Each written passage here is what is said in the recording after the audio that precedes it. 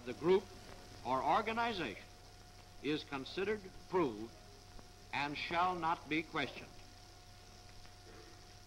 Unquestionably, it would have been competent for the charter to have declared flatly that membership in any of these named organizations is criminal and should be punished accordingly. If there had been such an enactment, it would not have been open to an individual who was being tried for membership to contend that the organization was not, in fact, criminal. But the framers of the charter, acting last summer at a time before the evidence which has been adduced here was even available to us, did not care to find organizations by fiat. They left that issue to determination after relevant facts were developed by adversary proceedings. Plainly, the individual is better off because of the procedure of the charter, which leaves that finding of criminality to this body after hearings at which the organization must and the individual may be represented. It is at least the best assurance that we could devise that no mistake would be made in dealing with these organizations. Under the charter, groups and organizations named in the indictment are not on trial in the conventional sense of that term. They are more nearly under investigation, as they might be before a grand jury in Anglo-American practice.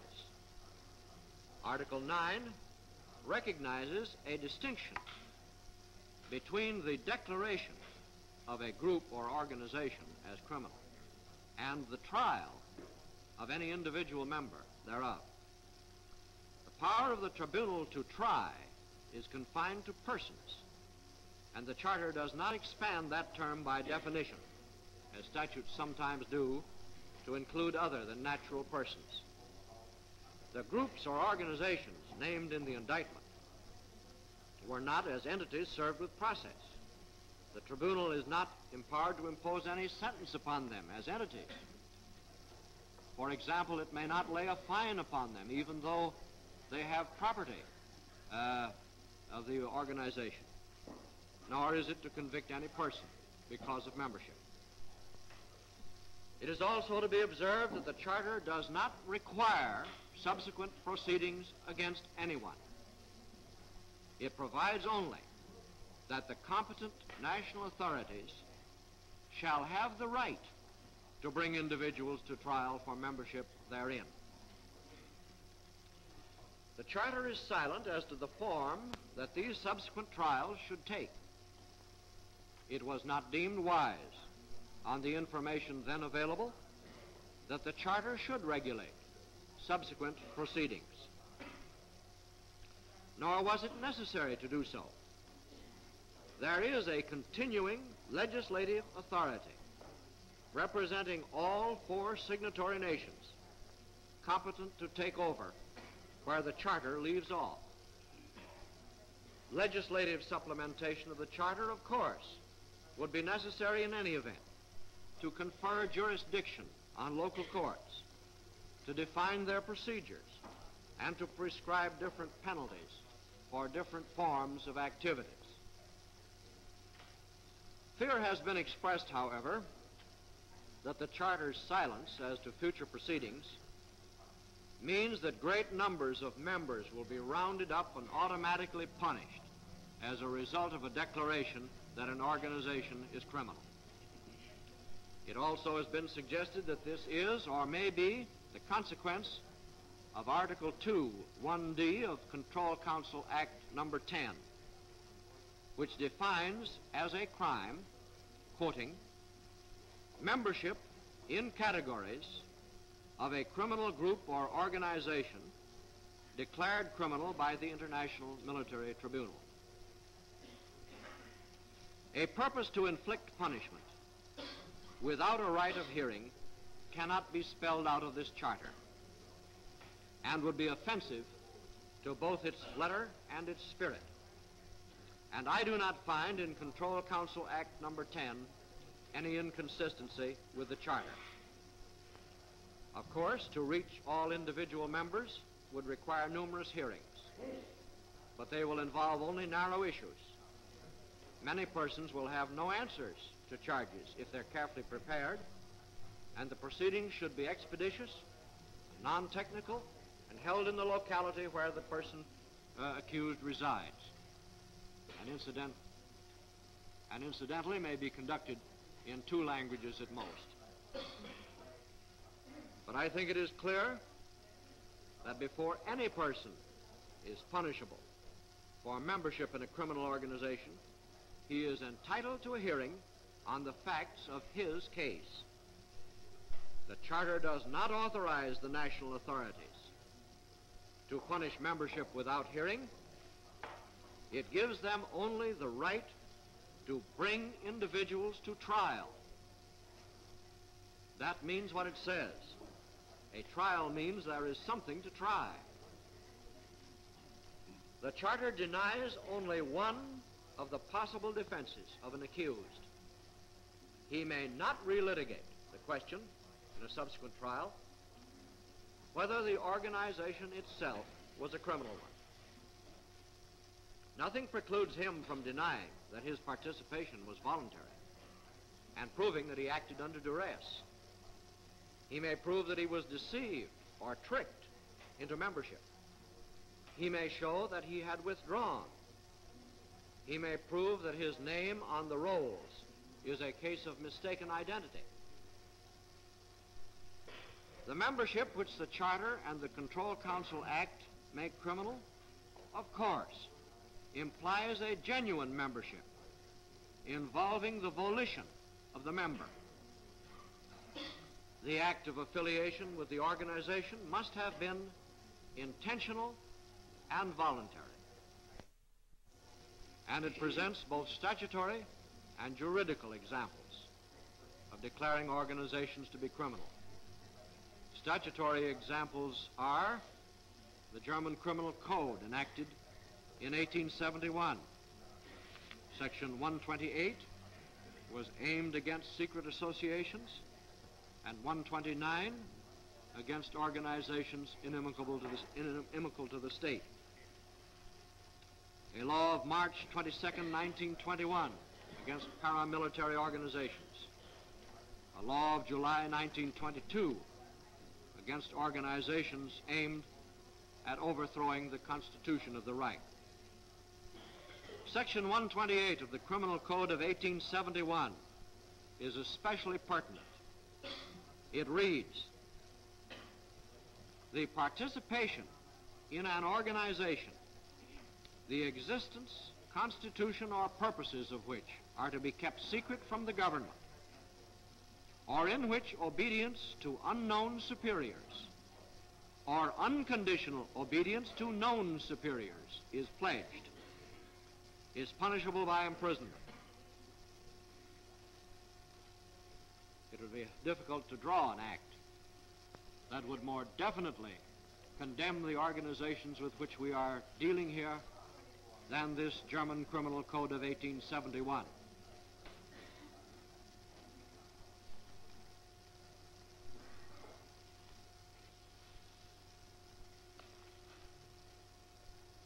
I recall your attention that it condemns organizations in which obedience to unknown superiors or unconditional obedience to known superiors, exactly the sort of danger and menace with which we deal here. Under the Empire, various Polish national unions were the subject of criminal prosecutions. Under the Republic in 1927 and 8, judgments held criminal the entire Communist Party of Germany. In 1922 and 28, judgments of the courts ran against the political leadership corps of the Communist Party, which included all of its so-called body of functionaries. This body of functionaries in that organization This is time to review the evidence against each particular organization, which we take it should be reserved for summation after the evidence is all presented. But it is timely to say that the selection of the 6 organizations named in the indictment was not a matter of chance. The chief reasons they were chosen are these. Collectively, they were the ultimate repositories of all power in the Nazi regime. They were not only the most powerful, but the most vicious organizations in the regime. And they were organizations in which membership was generally voluntary. The Nazi Leadership Corps consisted of the directors and principal executors of the Nazi Party. And the Nazi Party was the force lying behind and dominating the whole German state. The Reich's cabinet was the facade through which the Nazi Party translated its will into legislative, administrative, and executive acts. The 2 pillars on which the security of the regime rested were the armed forces, directed and controlled by the General Staff and the High Command, and the police forces, the Gestapo, the SA, the SD, and the SS. These organizations exemplify all of the evil forces of the Nazi regime. These organizations were also selected because, while representative, they were not so large or extensive as to make it probable that innocent, passive, or indifferent Germans might be caught up in the same net with the guilty. State officialdom is represented, but not all the administrative officials or department heads or civil servants. Only the Reich's cabinet, the very heart of Nazism within the government, is named. The armed forces are accused, but not the average soldier or officer, no matter how high-ranking. Only the top policy makers, the General Staff and the High Command are named. The police forces are accused, but not every policeman, not the ordinary police, which performed only the normal police functions. Only the most terroristic and repressive police elements, the Gestapo and the SD, are named. The Nazi Party is accused, but not every Nazi voter, not even every member, only the leaders, and not even every party official or worker is included. Only the bearers of sovereignty, in the metaphysical jargon of the party, who were the actual commanding officers and their staff officers on the highest levels. I think it's important that we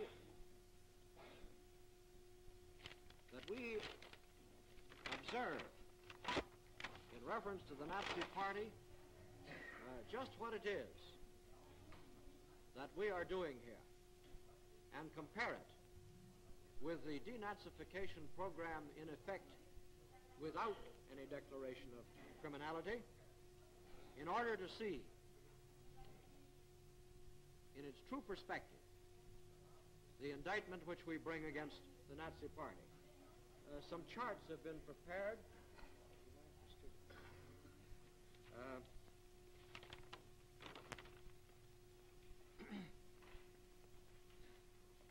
got some for the defendants?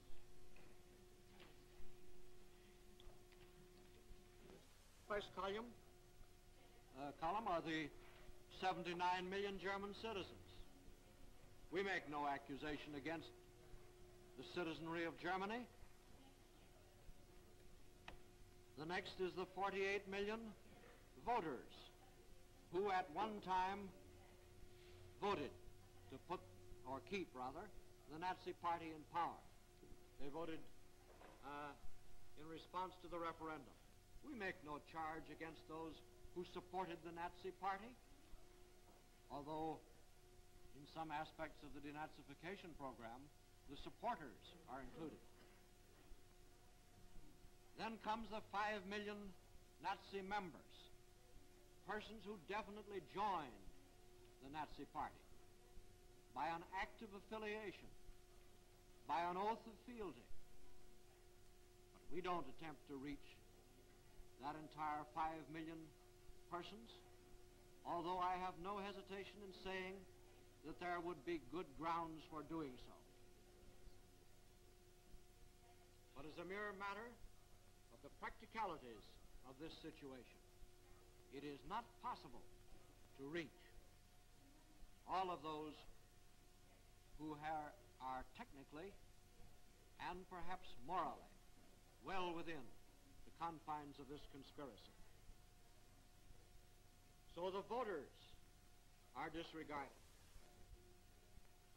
We don't accuse Nazi organizations which have some legitimate purpose, like welfare organizations.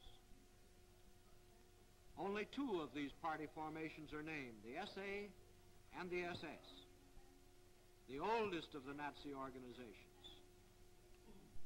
Groups which had no purpose other than carrying out the Nazi schemes and which actively participated in every crime denounced by the Charter and furnished the manpower for most of the crimes which we've proved.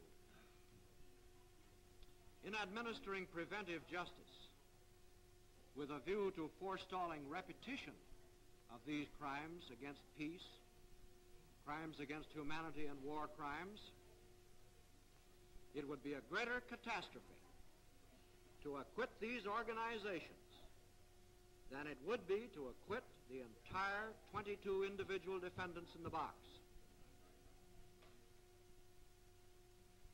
These defendants' power for harm is past.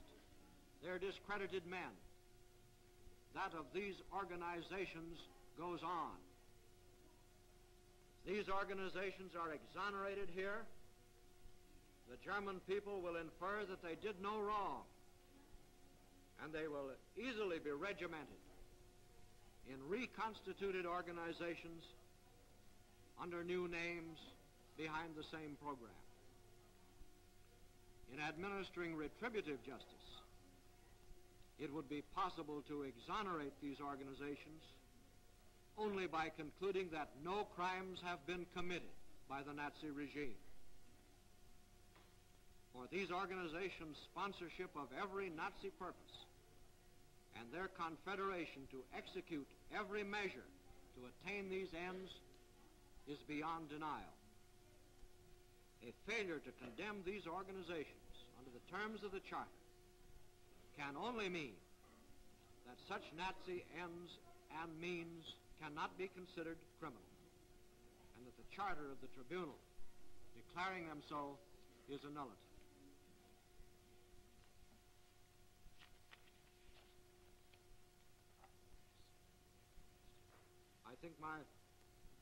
I think my colleagues who have somewhat different aspects of the case to deal with would like to be heard on this subject.